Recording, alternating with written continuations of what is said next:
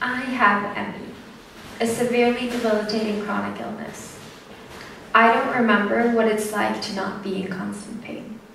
I don't remember what it's like to sleep a full night. I don't remember what it's like to think without brain fog, to stand and not feel my knees trembling, to live without feeling like I'll faint. My earliest memory of this is when I was 6. So, to say the least, I am highly familiar with being sick. And that's not really a problem for me. My body does the things I need it to do. It's the world I live in which doesn't. If I attend school physically, I am deemed too well to be getting any accommodation.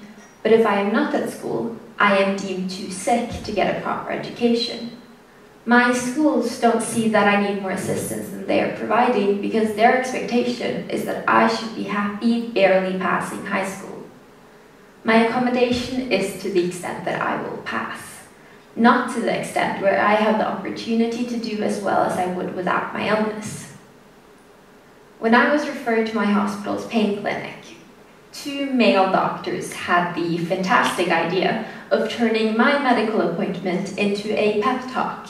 I was told I am too skinny to be sick, too pretty to be sick, too young to be sick. They told me I was wasting the best years of my life. I needed to chill and get back to it. I was sent there to get pain management treatment, and I left feeling as though it was my fault I'm sick.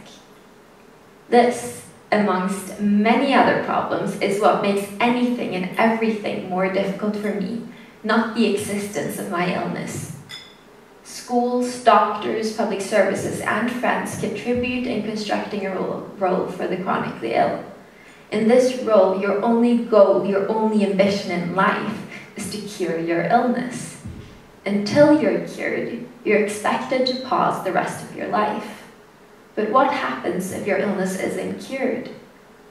We view illness as something temporary, something to be cured. Mine and millions of others' reality is that there is no certainty in getting well. Waiting for a time which very well may never come is beyond damaging to our well-being. And when any effort I make to get an education, to keep in touch with friends, to lead as normal of a life as possible, is met with barriers rooted in prejudice, the safest and perhaps only option becomes inertia. The only option becomes to succumb to the role of stillness, of pausing everything. Inertia, in this context, is both physical stillness and societal stillness. Nothing changes as no one is there to get the ball rolling. Inertia is the role assigned to chronically ill people, a role where stillness in all aspects of life, except for health, is required. For my illness specifically, and for many other chronic illnesses where the cause is yet to be discovered, the good girl syndrome is used to explain it. Now, having good girl syndrome means you caused your own illness due to the stress which you have put on yourself. Doctors will hold your good or even average grades against you. If you do sports, they'll say you pushed yourself too hard. Any achievement, any sign of stress will be used as your explanation. Following this explanation is that you are your own cure. You caused this and thus you must fix it. If the good girl syndrome can't be used to explain your illness, people will turn to the lazy person who exploits benefits. As opposed to the good girl syndrome, where your ambitions and goals are held against you, your averageness is held against you. You are merely lazy. You want to be sick because all you want to do all day is lay in bed and watch TV. These are people who exploit disability benefits, who want to get paid just for existing. Do you see the paradox? The storyline of the lazy person and that of the good girl are applied to the same illnesses and the same people. During my process of getting a diagnosis, my doctors flipped all the time. One day I was lazy and wanted to be sick, the next it was my ambitions and drive which made me sick. They couldn't decide what narrative was correct because the truth was I was just sick. These narratives, these roles we've created for the chronically ill cause prejudices to be upheld and a lack of accommodation to persevere. Because if I'm just a good girl who's stressed by school and the cure to stress is meditation and yoga, why would school be accommodated? This is why we need to view chronically ill people as individuals who need individual accommodation. All it took for me to get through secondary school was being allowed to replace some classes with self-study. But it also required my school to see me as a person, not as their assumption of what a chronically ill person is. My mum attended an information meeting held by our local authority. It was about how chronically ill or disabled teens could get through school and gain employment. The focus was on how we could get a basic diploma and then a job which requires no education and has no prospects. While I'm sure this was useful for some attendees, accommodation is not a one-size-fits-all. My mum asked how I could achieve a full diploma with grades that would enable me to go to university. They looked at her puzzled and couldn't provide an answer. Because of these boxes we've created for the chronically ill, where the level of activity expected is stillness, that is the only activity level which society will accommodate for. These roles are also manipulating. They've made me believe that it is my fault I am sick. I should be focusing all I have on my health and not strive for a life outside my illness. At some point, when you get told something over and over again, you start believing it to be true. When asking for access to education, I feel I am asking for too much. When asking someone to help me, I feel I am asking for too much. I am so blinded by the role society has pushed upon me that at some point, I started to believe you more than me. This has real consequences to not only the people it affects, but society as a whole. We are losing out on the potential of such a large group of people because we refuse to see them as individuals who will thrive if we offer the accommodation needed. This group of people isn't just a statistic. It's the girl in your class who only shows up to half the lessons. It's your neighbor, your family, the friend you lost touch with. Can you imagine what life would be like without access to public transport, a car, or just being able to walk where you want, when you want to? I can't take the bus. There's a lack of seating at the stops, and, well, having a seat once you've gotten on is dependent on whether someone deems you worthy of the seat they currently hold. The announcement system doesn't function, and as my brain fog sometimes makes me unaware of the time passed or what it looks like where I'm supposed to get off, I end up getting off at the wrong place. Some of these issues would be better if I used my wheelchairs, but that offers a whole heap of different issues. The rest of the passengers get so annoyed when the bus becomes 10 minutes delayed because of the girl who needs to ramp it out. There's a ramp up from the subway station, but in a manual wheelchair, getting up that steep hill is close to impossible. The entire system of public transport is built and planned for able-bodied people, but there is no alternative. So, I'm reliant on the goodwill of other people to take me everywhere. Because of a systemic lack of accommodation, the life of a chronically ill person is often one of inertia. We stand still because society has created no other option. I have tried creating another option, one where I do the things I would if I wasn't ill. One of these things is going to amusement parks. Before I go, I needed a doctor's visit to get a badge that says I am sick enough to get a disabled skip the line badge. I can't use public transport, as I explained earlier, so I'm reliant on someone taking the time to drive me and picking me up. In order to get to the entrance where there is space to put up my wheelchair, the person driving me has to argue with the parking attendant as I am not sick enough to get a disabled parking badge. Sometimes they say yes, sometimes they say no. Once at the entrance, I have to stand in additional lines to get my skip the line badge. This counter is not always staffed, and the staff there don't always know what to do. By the time I get into the park, I've already spent a day's worth of energy. I cannot go with a group of friends, only with the one carer the badge allows me. So not only can I not go with the group of friends I want to, as they would have to stand in line, which I can't, I also have to ask the one friend I do go with to be my carer.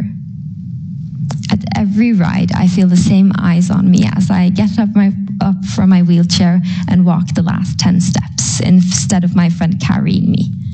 People whisper that it's unfair or that we're cheating.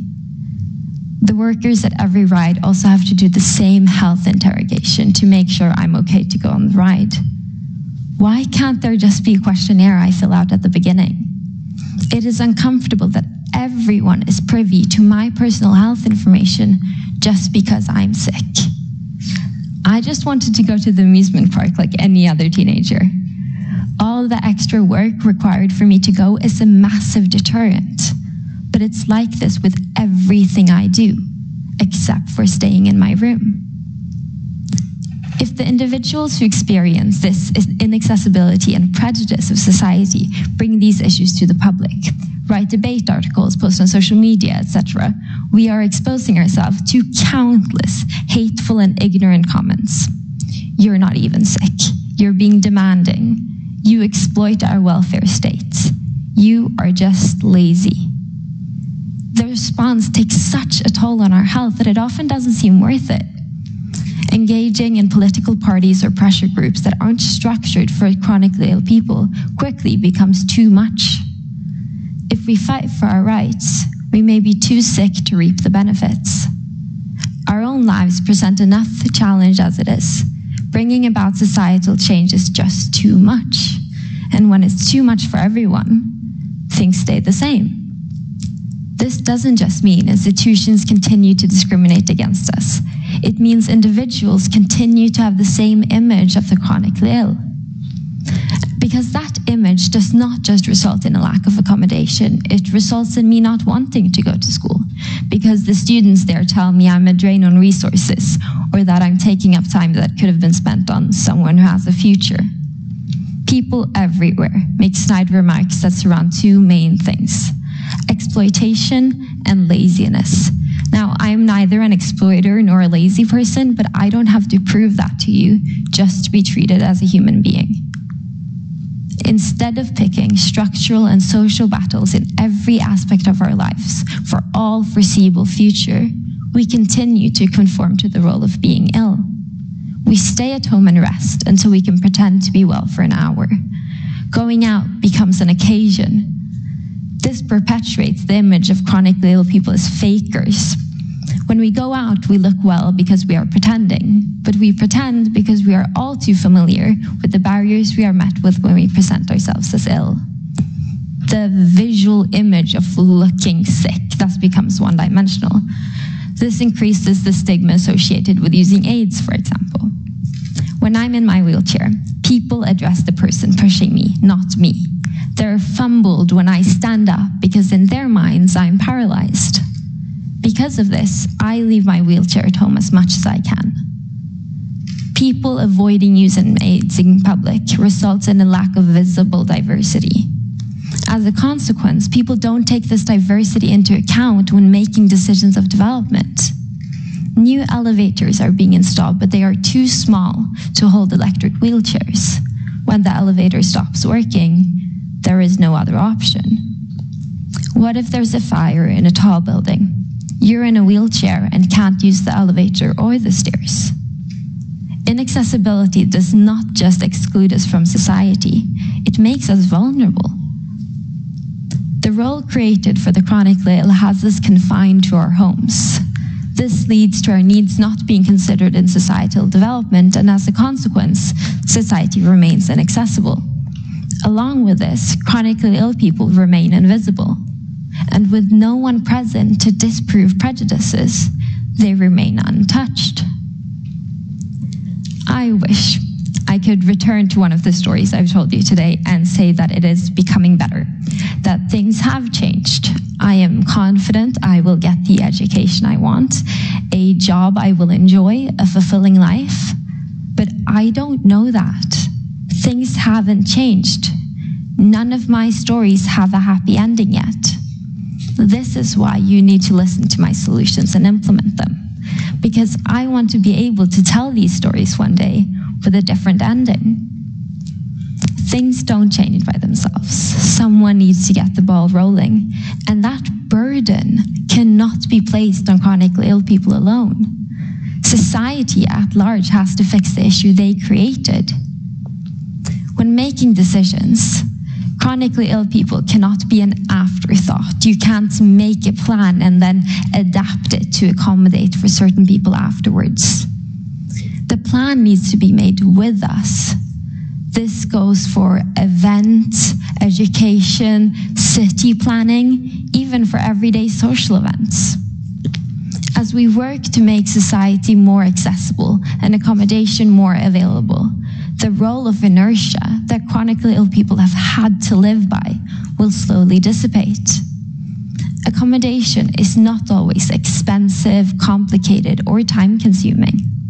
For example, on a website for restaurants, schools, events, etc., include detailed information on the accessibility of your venue, because it is rarely, if ever, possible for a place to be accommodated to every disability or chronic illness. So the information needs to be specific. Before Corona, I couldn't always participate in class, and I was told that offering them online was asking for too much. Now, that is largely how education is being offered. Schools need to continue doing this, even when we move back to normal. On public transport, if you see someone who needs a ramp put out, ask how you can help. If you notice it's not working or the station you're at is otherwise inaccessible, email the company in charge and tell them. If someone asks for your seat and you don't actually need it, don't ask why they do. They wouldn't ask if they didn't need it. You giving up your seat for them does not make you privy to their personal health information. On an individual level, each and every person needs to think about their views and assumptions about chronically ill people. How do you refer to people using a wheelchair or otherwise using aids? Because if you, like so many people I've interacted with, talk to the person who is with us instead of us directly, you are treating us like babies. Now, babies are cute and all, but it gets old to have to talk to people through your mum because people refuse to refer to you directly. Despite change still seeming distant, I can see a small glimmer of hope. Corona. This pandemic has caused terrible things, but it also made me able to attend classes because suddenly they were offered online. It's become easier to work from home, go to school from home, events are from home. Getting online doctor's appointments is even easier. So, if there is one thing that makes me hopeful, it is that we have seen accommodation work. We just need it to stay this way as society goes back to normal. We have learned how to adjust to sudden change, how to include people online. All I hope is that the door stays open, even when things go back to how they were. Thank you.